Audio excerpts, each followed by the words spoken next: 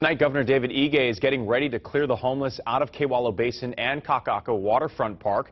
KITV4's Paula Akana shows us that the sweeps should get started next month. The enforcement efforts will start with the Kewalo Basin Park first.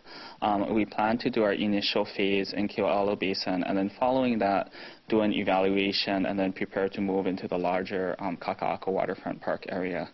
State Homeless Coordinator Scott Murashige is trying to reclaim the parks in Kakaako and keep them from becoming the next homeless encampments.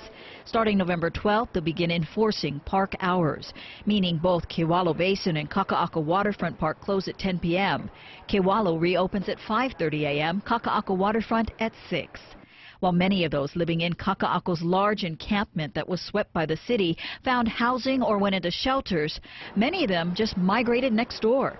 The state says about 40 people have moved into the Kewalo Basin Park, while 90 have pitched their tents at Kakaako Waterfront Park. The governor visited the area Friday to get a first-hand look.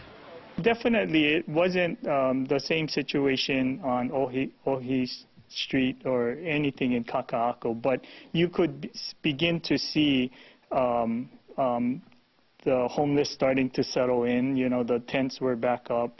It seemed to be a mix of individuals and families.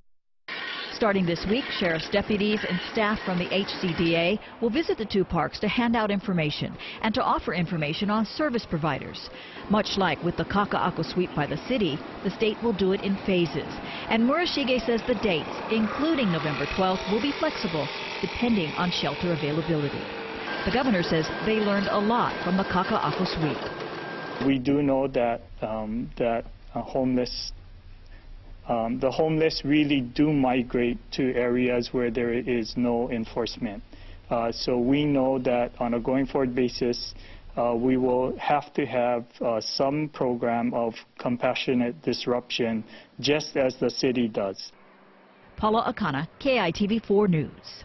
And the governor says that they are also doing outreach and collecting information on the homeless encampments in Wahiawa, Waianae, and Waimanalo.